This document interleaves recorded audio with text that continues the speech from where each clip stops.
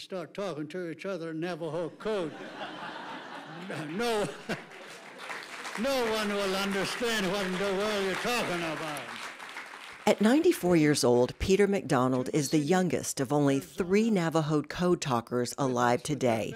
He told a group gathered at Mayo Clinic in Phoenix, Arizona, how the Navajo language was used to create an unbreakable secret code used by the U.S. during World War II. The enemy never understood it, he said. We don't understand it either.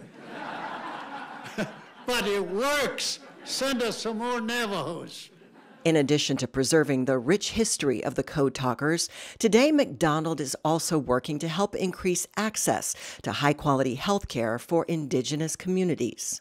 A lot of illnesses on Navajo, like diabetes,